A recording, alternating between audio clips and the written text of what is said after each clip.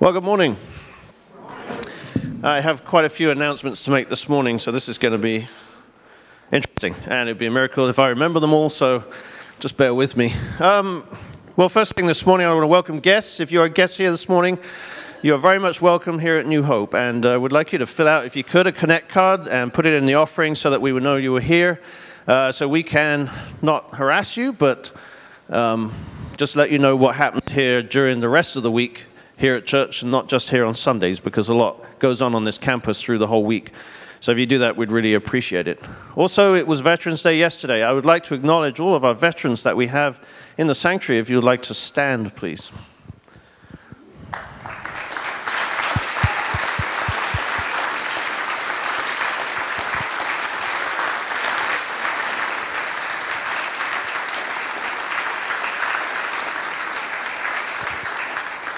We thank you very much for your service.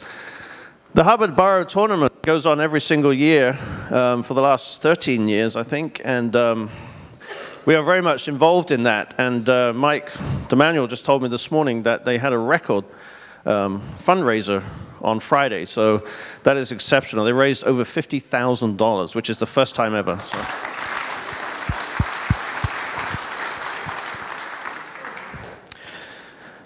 Also, this time of year, it's Angel Tree. Now, there's no good way to do this, so we're just going to try and figure out how to get this done. But it is going to be an object lesson, a biblical object lesson this morning, because we have two trees. One says 10:45, the other says 9:15. For the purposes of this service, this is the forbidden tree. So think back to Genesis, Adam and Eve. The forbidden tree for this service. This is your tree. You can eat as much of this as you want. All of it, preferably, yeah. The other thing about these trees is there is pink on one side, blue on the other, that traditionally is boys and girls. Down the middle, there's a ribbon that separates boys and girls. So if you want boys, that side. If you want girls, this side. And we're going to have everybody come up and do this while I'm doing the rest of the announcements, otherwise we'll be here all day. So remember, Adam and Eve, forbidden tree, good tree to eat from. So we'll see how many lessons we learned from that. So please, at any time I'm doing the announcements, please come up and feel free to get angels from the angel tree. But keep listening, because there's lots of other announcements. Okay. While we're doing that, I'm going to talk a little bit about Angel Tree. Angel Tree is something that we participate in every single year, and it's something that all of you generously give to, and it connects basically incarcerated parents with their children. And sometimes this is the only contact or connection that they get in the year, so it's a very, very important thing to do. And we're going to watch a video about this, just so you have a better idea if you're not familiar with it.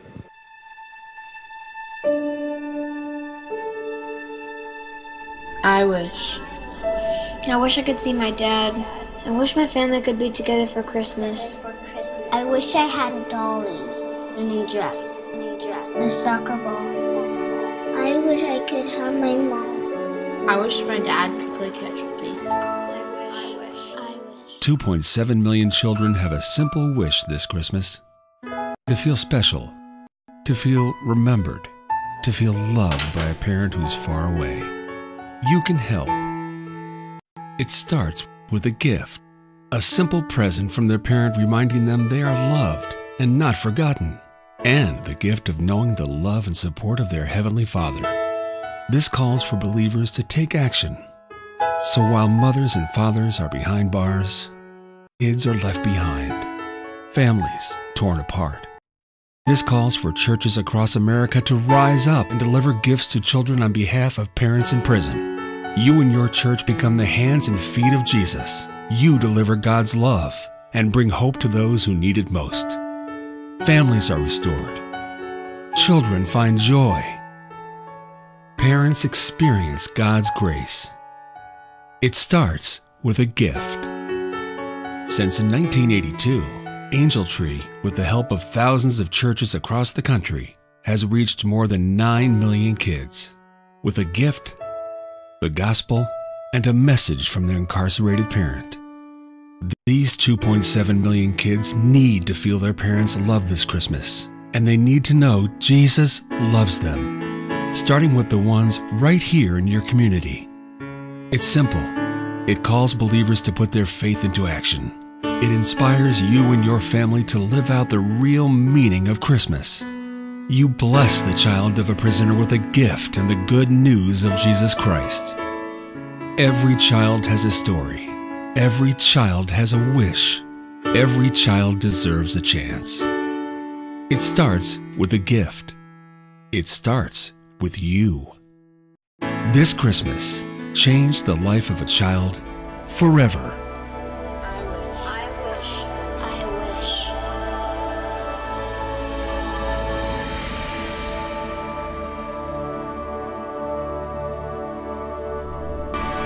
Okay, so the way this works is you take a label, a gift tag, and you go out and buy a gift that has a $25 value.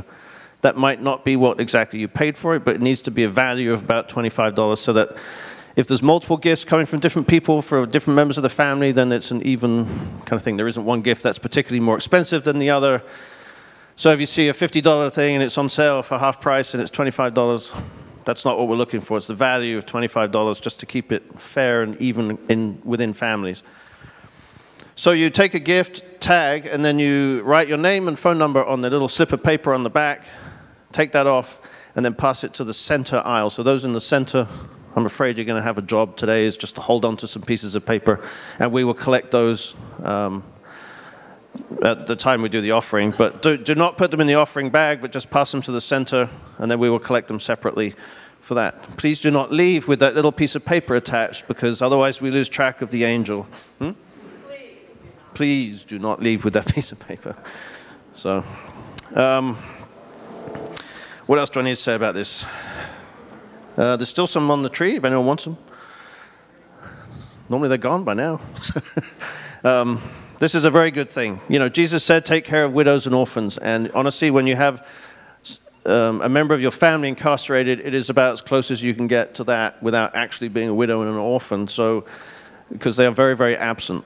And this is a great way to connect kids to parents, or parents to kids at Christmas time. So thank you for all the times you've done this before, and thank you for those that are doing it this year. There is a church-wide meeting, excuse me, there's a church-wide meeting on, get my voice back, thank you, December 3rd. That is at 12:30, so it'll be after the third service here in the sanctuary. There's a church meeting. We'll be talking about the proposed budget for next year. That'll be finalized in the coming couple of weeks by the board. There will also be discussion about the building project. That'll be more informational, where we're at, what we're doing, that kind of thing. So that'll give you an update on that. We'll also give you a financial update of where we're at year to date. And then there'll be potential elder recommendations for the board next year. And there will also be an update on mission giving. And mission giving, as you know, is a very important part of New Hope. And we strive to give over 20% of what we bring in to outside missions and causes. Today is also Volunteer Appreciation Day. So if you have volunteered at all in any capacity, whether it's doing events like weddings, funerals, if you've worked in Sunday school or youth groups, if you've worked as an elder or an usher, emptying trash, fixing things, anything in between, then we really appreciate what you do as a volunteer. Volunteers make this church go, and without volunteers, it makes it very difficult to do anything. It's basically like having an engine with no gas. So we could put together as much as we want here, but if we don't have volunteers, things don't happen very easily. So please know that we do appreciate you, and there is a gift for you in the pavilion at the tables. It is a 16-month pocket calendar. It's so you can keep track of all the volunteer things that you are doing. And so there's also some pens there as well. So please feel free to go out there, take one of those, and just know that we really, really do appreciate everything that you do. There is a parent meeting today at 12:30 for youth. Anyone involved whose kids are involved in the youth, that's high school and junior high. That'll be in the bridge right after third service. Chris will be outlining all the different things that you need to know. Things like the calendar for the rest of the year, the camps that are coming up, and all the forms that need to be filled out associated with that. So if you have a teen that's in youth, or you know a teen that you think would benefit from youth, then please go to that meeting and find out more information about that. Speaking of youth, there is a winter camp coming up in January 19th through 21st. That is up at Hume. If you're interested in signing up your teen for that, then you can go online. I think the enrollment is online right now. It's $200, or see Chris if you want more information about it, or Brittany when she gets back. There is also a winter camp for 4th through 6th graders. That's the junior camp, not junior high, but junior camp. There's 4th through 6th graders, and that's up at Heartland. That'll be the first weekend in February. So if you have kids that are interested in going to that, let Jennifer know in the kids building, or let me know, and we'll get you some information about that. That's usually a very good trip. We did it for the first time last year. And that one is $100. Tonight, Sunday evening service. So every Sunday night now, we have a Sunday evening service. It's at 6 p.m. in the Bridge. Tonight is a particularly important one from my perspective, because I've been doing the Loving Our Neighbors initiative around here, and this is an event that we're holding that is put on by Love Inc. and ESA, and they will be sort of outlining all the different things that we can be doing in the holidays to love our neighbors, to connect with neighbors, and just be able to share the good news of Jesus Christ during the time of his birth. So it'll be some practical tips, as well as just some talk about why it's important to do these things.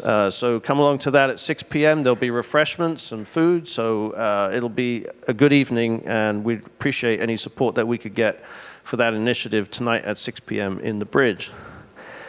There was an impromptu Mexico mission trip that not many people knew about. So it was brought to our attention that the missionary that we worked with down in Mexico, their roof was broken and needed some repair. So Teddy, Steve Drake, and Brittany went down there with some college kids and took care of it, basically. The last couple of days, they worked very hard. They put the new roof on. Everything looks good. They worked very, very hard and earned all the tacos they ate. So so we're okay with that. So they'll be heading, I think they're heading back today. So we really appreciate their availability to do that at short notice, and just to help out with that family that lives down there. Thanksgiving feast for prime timers. If you're 55 and older, there is a feast on Tuesday for Thanksgiving. This is the annual event, the biggest one on the calendar for prime timers. That will be in the Bridge at what time? Sorry, noon. We will be catering some turkey, ham, potatoes, and then just bring your favorite, well, it's written in the bulletin, but bring your favorite side dishes. And just come along and have some fun, fellowship with people at a time when we're starting the holidays. Always a good time for everybody involved. Also, there's the Ladies Ornament Exchange. That is on November 27th. That is always a popular event, so get tickets today. That's out in the pavilion, $5 a ticket. That will be country Christmas theme. The Gilly Girls will be, do you have a picture? No. The Gilly Girls will be performing at that evening event. If anyone that saw them at the Prime Timers Luncheon, they are very, very good. They're two sets of twins from the same family, very talented musicians, awesome to watch. So come along to that for the ladies on November 27th.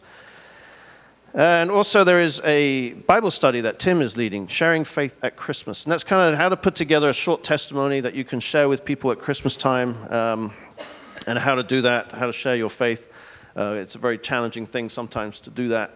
So it's just a 3-week study, and there is a sign-up sheet somewhere. Oh, it's right there.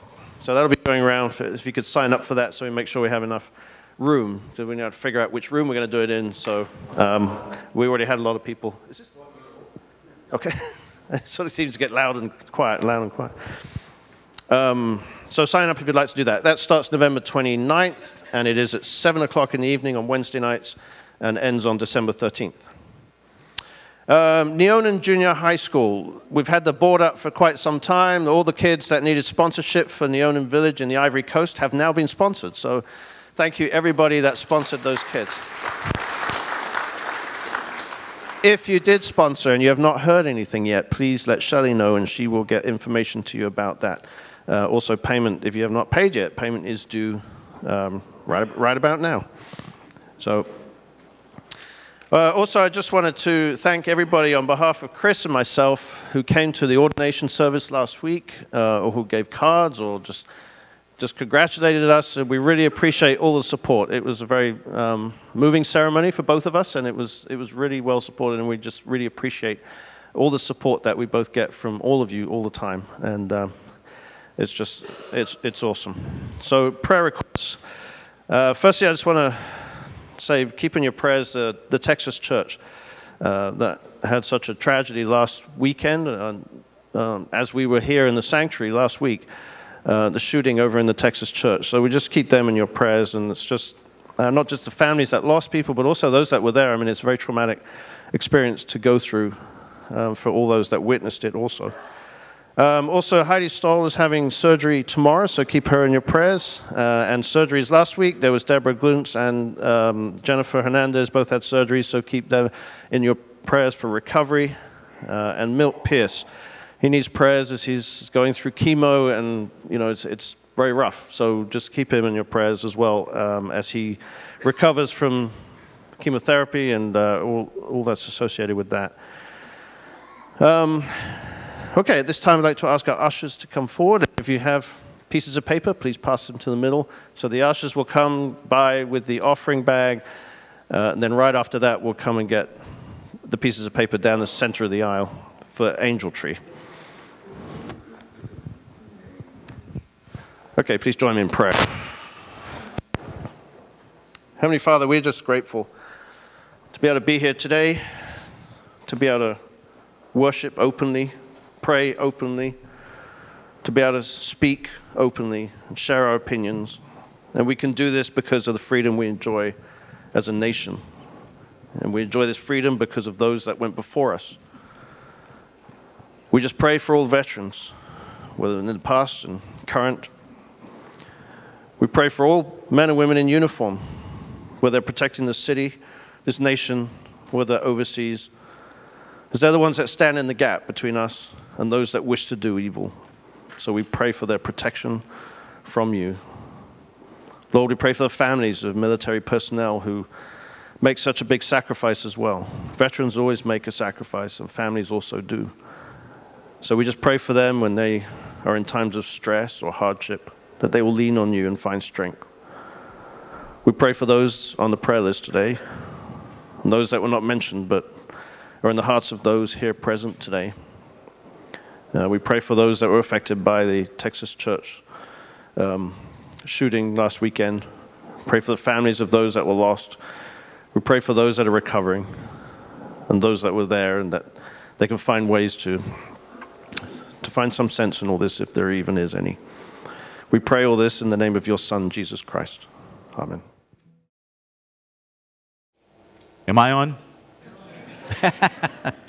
Good morning, everybody. Well, we're going to talk today about volunteerism a little bit, because this is Volunteer Appreciation Sunday.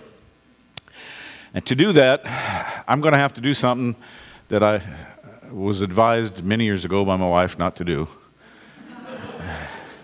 She said I shouldn't get too wrapped up in sports metaphors or sports stories or stuff like that, because a lot of the ladies and some of the other guys that are not sports fans might go to sleep on me. Well, I'm going to try not to put you to sleep. I'm going to violate her advice, but I'm going to ask you sports or non-sports fans to kind of bear with me, because the metaphor or euphemism I'm going to use here, I think, is one you can understand okay. Now, when I first wrote this line, I had to go back and do some math. 45 years ago, the Miami Dolphins embarked on an incredible and unparalleled season in football. I had to go back and double check to make sure it was really 45 years ago, because I'm not supposed to have memories that are 45 years old. But I remember that season. Dolphins went through a 14-0 regular season, and they went 3-0 through the playoffs, including the Super Bowl. And no other team in the history of the NFL has ever matched that perfect season, which, of course, the Dolphins and their fans are quick to point out as soon as somebody gets to 6 or 7-0 every year. And that is a thumb in the eye to many of us who are Chicago Bears fans or New England Patriots fans who missed it by that much. But no team has ever duplicated it. So the Dolphins stand alone.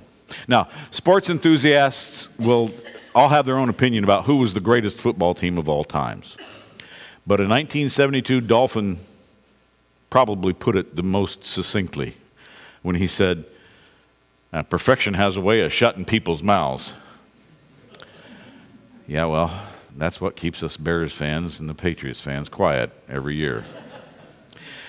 Washington Redskins coach George Allen, on his way to the Super Bowl that year, was asked to comment on that stellar defense that Miami had. And he said, "I can't recall any of their names, but they are a matter of great concern to us." Y'all remember what the nickname of that defense was? The no-name defense? You remember that? Is there anybody in here that's 55 or older remembers that game? They did great. But you know what made that team special was not the handful of superstars that they had. It was the dedication of every single member of the team and their willingness to execute their job at their position to the best of their ability. And something happens, something special happens whenever people on the team play their position. The whole becomes greater than the individual parts. Now, no doubt Miami had some great players that year. But there have been plenty of other teams since then who've had better personnel, more Pro Bowl players, more big superstars, maybe even more Hall of Famers. And yet no team has reached the level of achievement they did that year. What do you suppose would have happened if 3 members of that offense decided that their role wasn't really all that important? They get in the huddle and Bob Greasy calls a sweep to the right with Mercury Morris running the ball, 2 of their superstars. But then when the ball's hiked, Larry Little, Jim Langer, and Norm Evans decided that their blocking role wasn't really all that critical to the play. And they just stood there. I don't know if sacrificing my body is worth 3 yards. And so they don't participate. After all, they're just going to tackle him a little bit down the field anyway. You think that mindset is what took them to the Super Bowl? Anybody? No, I don't think so. What if 9 different guys decided that their true position, the one they should be playing, was running back? If I don't play running back, then it's not important. Guards never make Sports Center. Forget it. That mindset, get them to the Super Bowl? No. The world of sports isn't the only place where positional confusion can take place. It happens everywhere. I'm sure it's happened to you on the job. It happens here at church. The positions and the roles in God's kingdom are more varied and they're more critical than any game, any day, anywhere. The church is full of people who are uniquely gifted for the position that God has called them to play in church. So when God calls your name to send you into the game, chances are you might be able to say to yourself, you know, with God's help, I think I might be able to do that. I might be able to. And that role that you're called to doesn't have to be some off-the-charts, miraculous, inherently super spiritual role. But don't kid yourself. God's call is just as certain to all positions on his roster. My experience is that God will often call you to use a gift he's given you that you may or may not even recognize. He often calls you to use a gift or skill that so far you haven't practiced using in the world. For example, and I'll speak a little bit more of this in a moment, but my first real foray into volunteerism was as a missionary in a choir.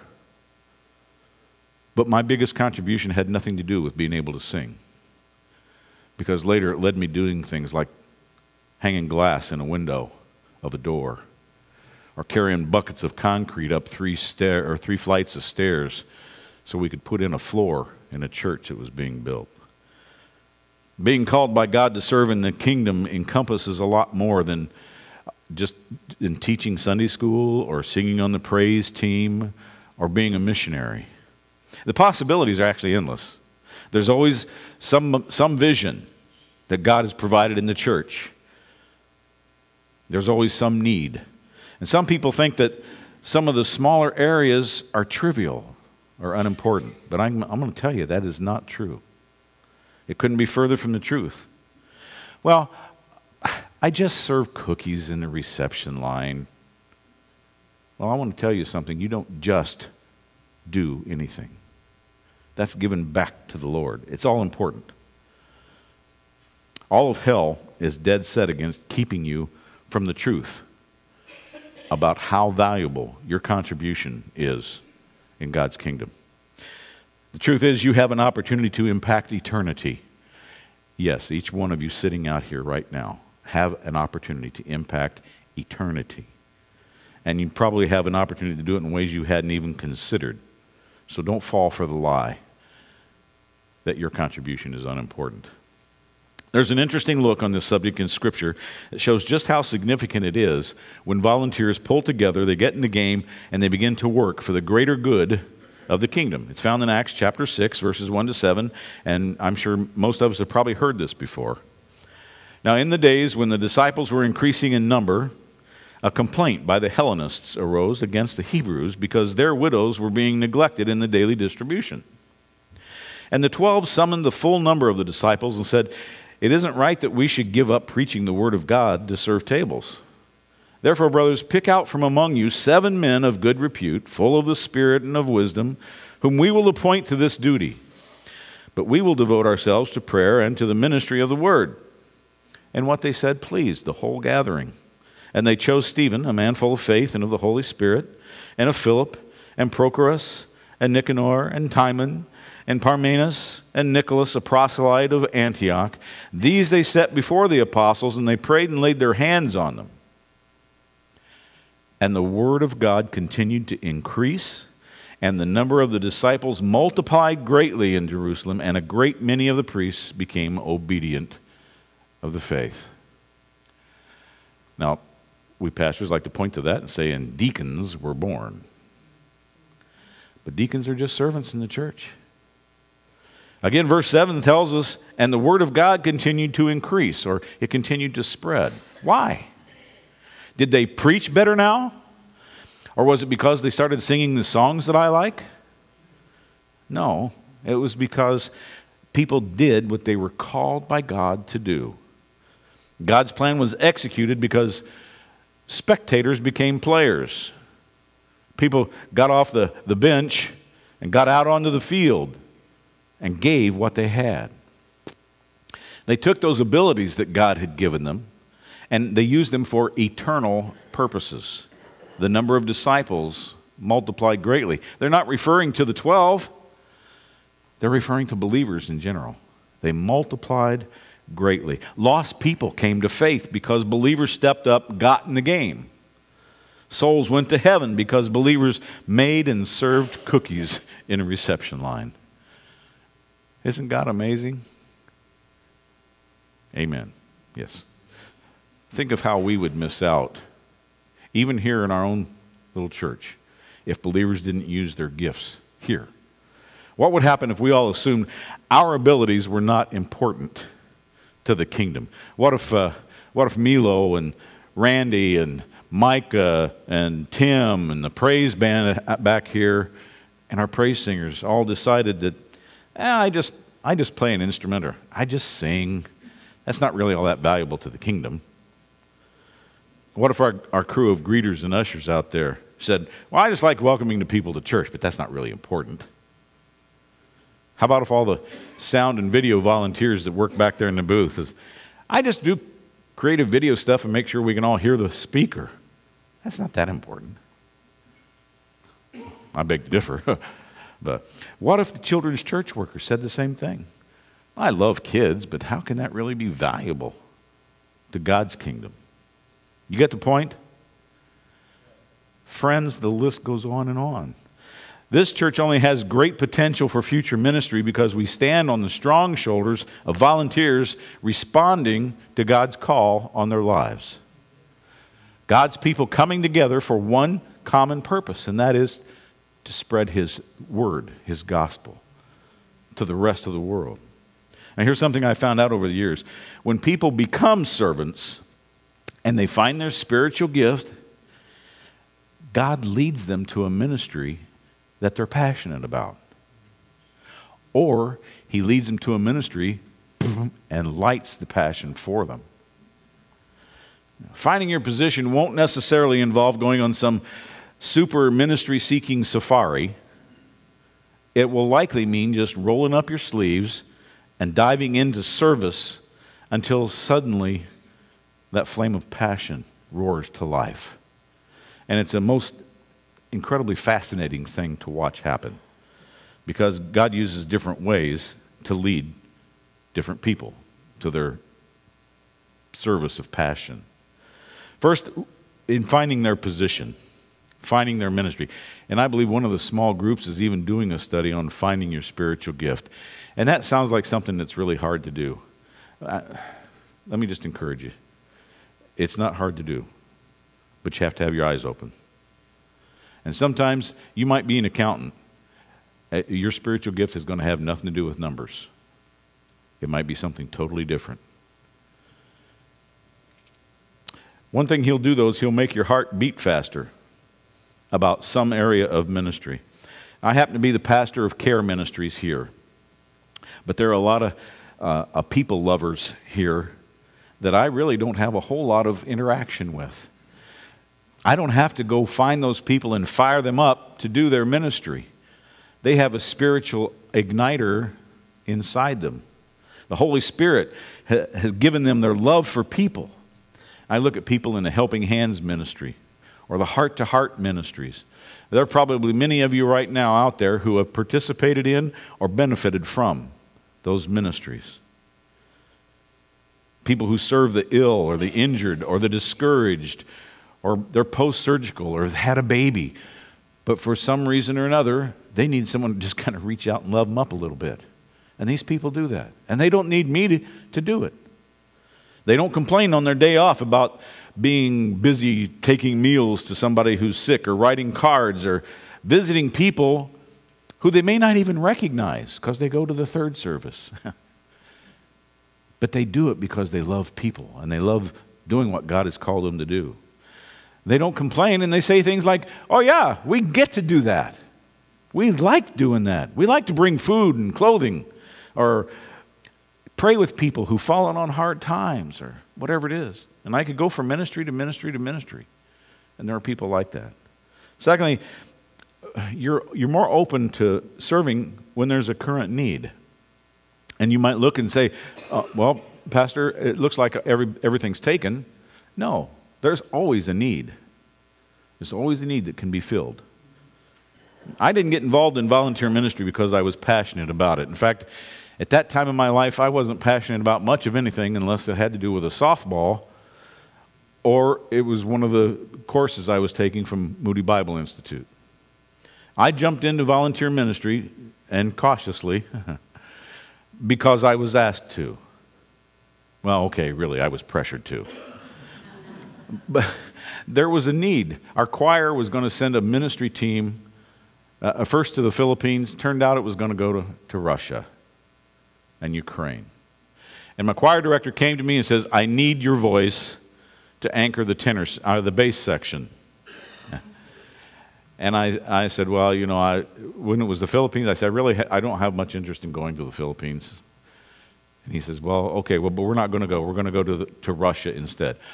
Oh, well, let me reconsider. I always wanted to go to Russia. I remembered the Cold War, because I'm old enough to remember the Cold War. And I remembered those goose-stepping guys in Red Square, and for some reason I was always fascinated about going to see Russia. So I finally agreed to go. But I made it clear I was going as a tourist singer. I wasn't really going to do anything that had to do with ministry. So it wasn't passion at first, it was need and curiosity. But I have to tell you, those of you who know me know that before that 2-week period was over, God took a blowtorch and lighted some passion in my life. Passion for the people of Ukraine and Russia. Melted my heart for them and for the work that he was doing over there. And so after that first trip, I made 25 more. And I didn't get to go over there and preach. I wasn't a preacher. That's something that he had me do over there, sometimes 22 or 23 times a week. He had me carry buckets of concrete up 3 flights of stairs so we could put a floor in. I put glass in a church, a 3-story church, and I set glass. I'd never done any of that stuff before, but he said, you can do it. I know you can because I've gifted you to be able to do that. You're smart enough to figure it out. And so he used me, and he used me again and again and again and again. Now, I haven't been there in 7 years, and my heart longs to go back because of the passion that he put there too. So, incidentally, again, that was an area of ministry I really had no clue I was ever going to be involved in. Actually, when I started pastoring, preaching and talking to people about God was never something I was going to do. I was always the number 2 guy who was making it possible for somebody else to do what they were doing. Now, that wasn't good enough for him. He did that. He also had me leave staff here in 2006 and had me pastor another church here in town for almost 10 years. I'm telling you, God has something for you to do. Whether it's doing that or whether it's baking cookies and serving them in a line, it's important to him that we do what we do. The key is here, we can't stay on the sidelines, friends. We can't remain on the sidelines and be healthy by being a spectator. And we see this again like in football. Every week on Sunday, hundreds of thousands of people fill 32 stadiums. Well, there's only 16 stadiums, 32 teams. They fill these stadiums up and watch a few dozen guys down on the field getting all the exercise that those hundreds of thousands of people in the stands actually need. Now, volunteers have a life. I know that. It was something that, a realization that came to me early on when I got involved in ministry.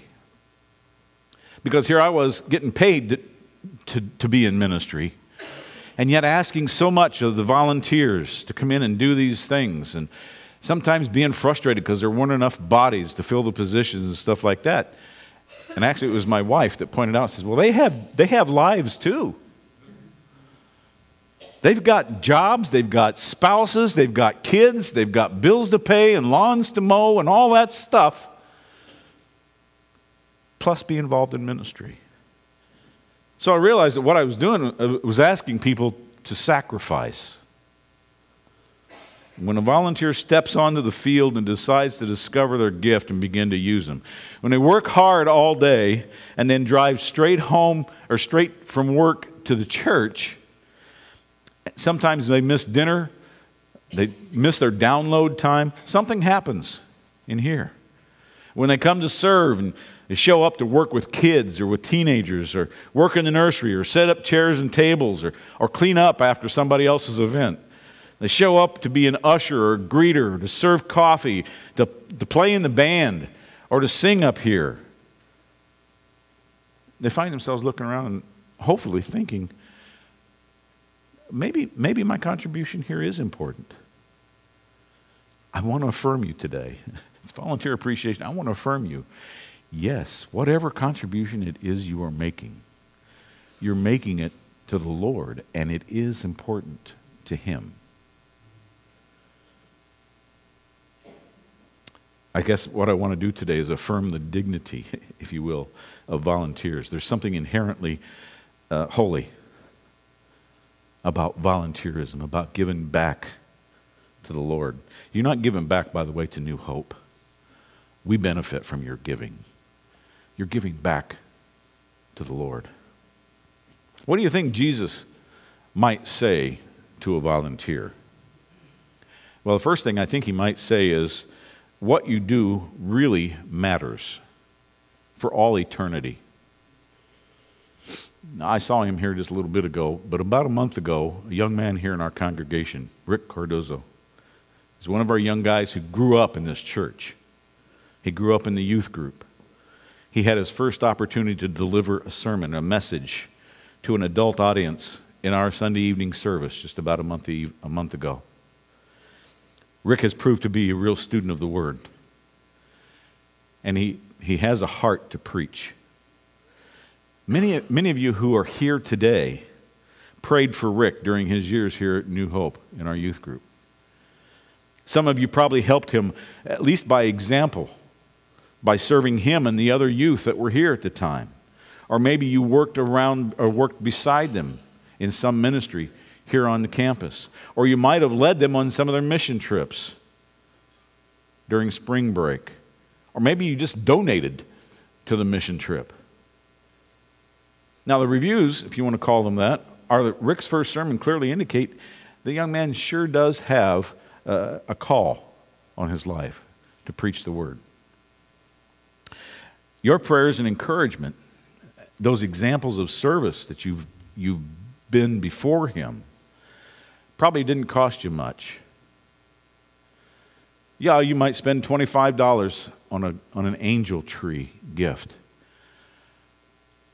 You may never know what that does to the child who receives it, or what it does on behalf of the parent that is giving the gift through you. But I can tell you it may have eternal impact. What you do matters for all eternity. Now, there is something else that I think Jesus would say to a volunteer, and it's going to take me a little bit. I'll have to go around the long way around the barn to get you to it, but I'll get it to you. But how many of you ever gone into prison ministry, gone behind the walls of prison? Yeah, I've gone there. And I have a great deal of admiration for other people that do, especially for people who do it time and time and time again. We know Janice does that. Guy that lives across the street from me over here goes every week. Every week he goes behind prison walls. The hours of preparation, the time to travel, the time actually doing the ministry, all that stuff adds up. Next Sunday, as a church family, we're going to recognize someone who does that. Hopefully honor him a little bit. More importantly, we're going to come alongside him. Tim Kepler has a ministry that goes behind prison walls. And he's got a need in that ministry. We're going to come alongside him next week as a church family, hopefully to help meet that need. But you guys know Tim's ministry up here. Several times a month, he helps us in leading our worship and our praise. He offers his gifts back to the Lord, and he does it without complaint.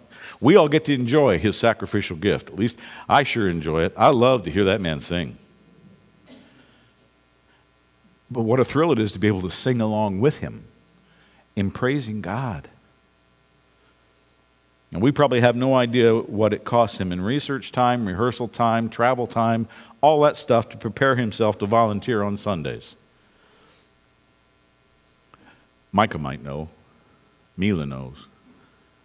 Those that work with him know.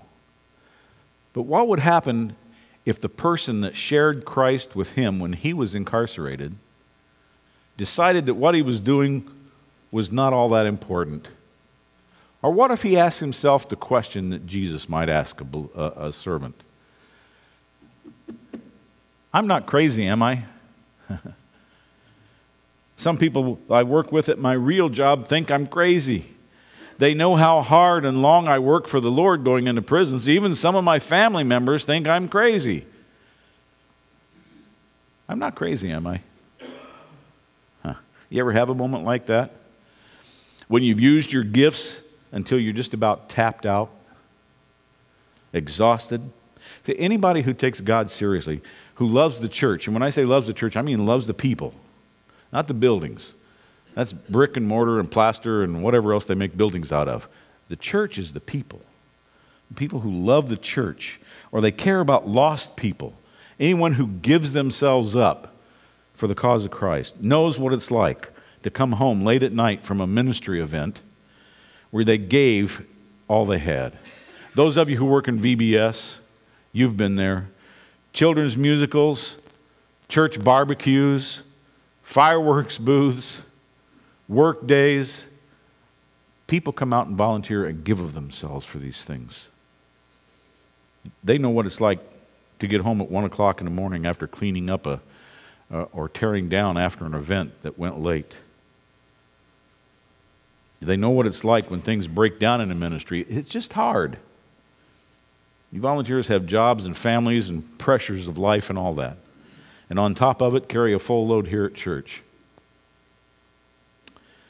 Or maybe you serve somewhere else. Maybe you serve at Salvation Army or someplace like that, Marjorie Mason Center. You have service somewhere where you're serving the Lord. You know what it's like.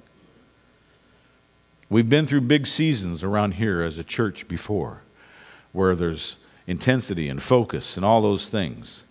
And I'm sure God's got a lot more things on our agenda to go in the days and months ahead. We're going to need all hands on deck. I want you to picture this just for a moment now. And picture yourself that you're in a battle. And you are. If you're a believer, you're in a battle against evil, against Satan, who wants to keep people from being with the Lord. He wants to keep them for themselves. He wants to keep people out of eternity. Well, picture yourself then on a battleship and understand that there are no spectators on a battleship. Because if you lose, y'all lose. Y'all go down. Will it be easy, your service? I don't know. I'm not going to insult you by asking you to do something easy. I want you to drive home and ask yourself, am I crazy? Now, some of you might answer, yes, you are crazy. 1 Corinthians chapter 15, verse 58 says this, "Therefore, my beloved brothers, be steadfast, immovable, always abounding in the work of the Lord, knowing that in the Lord your labor is not in vain."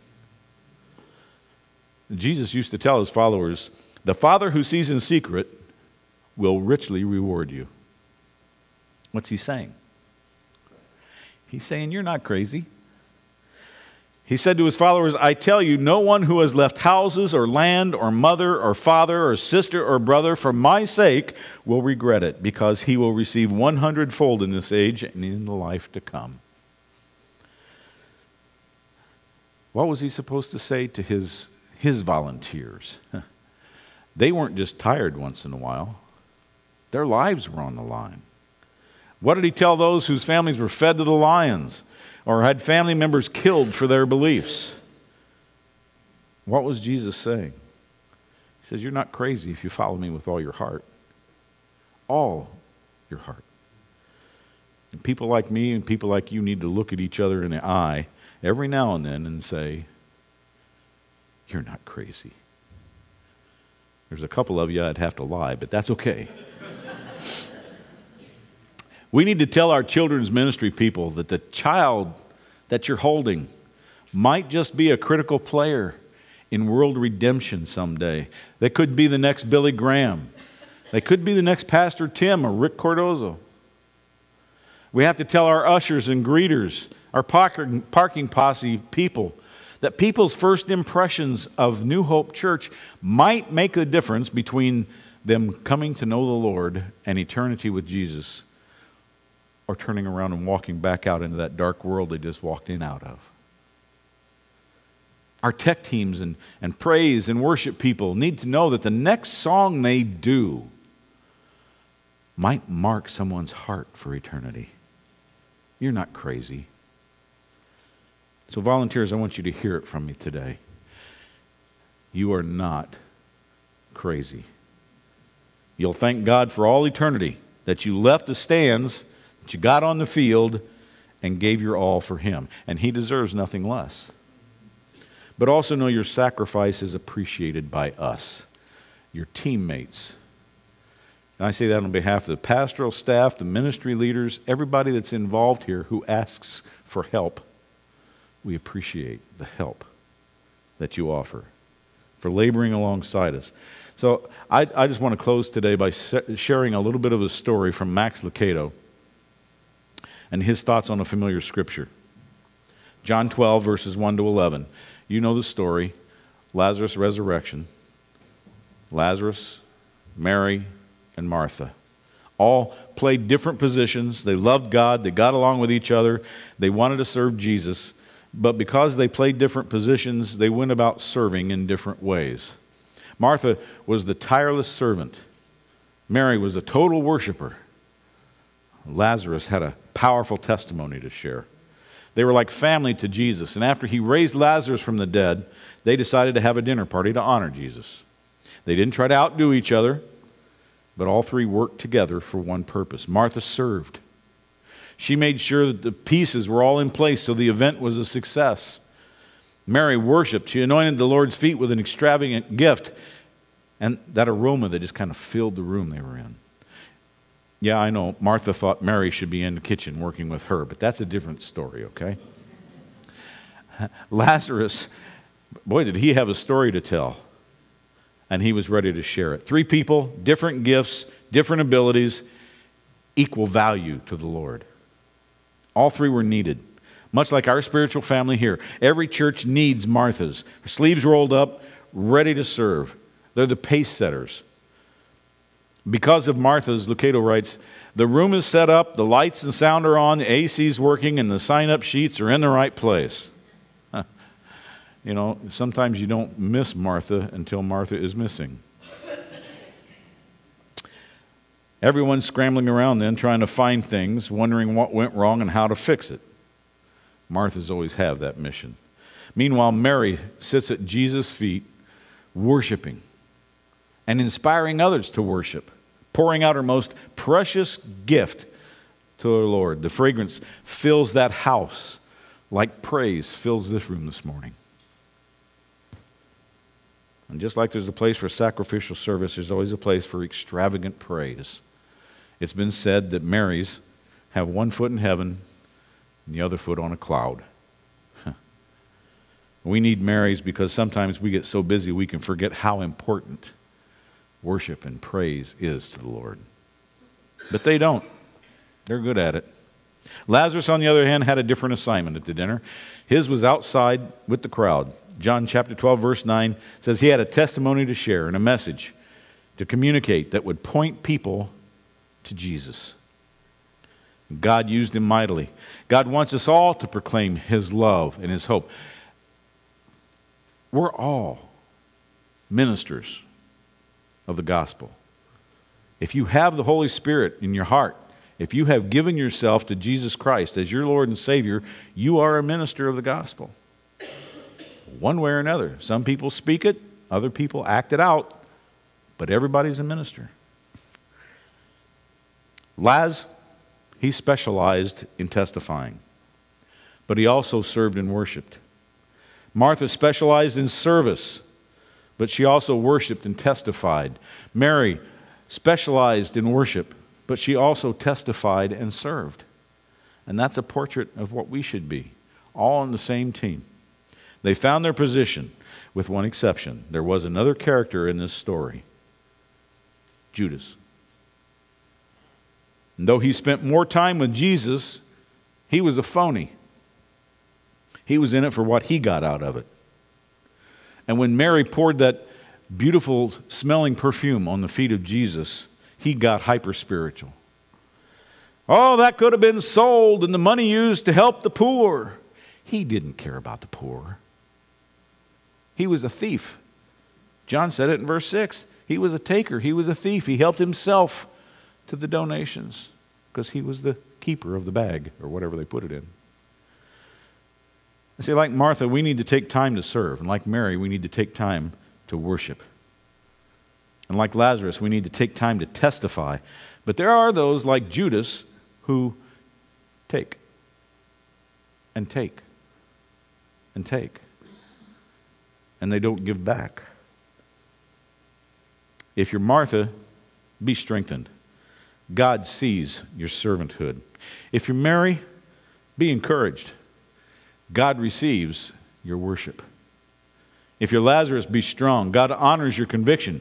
But if you're Judas, be warned. He sees your selfishness.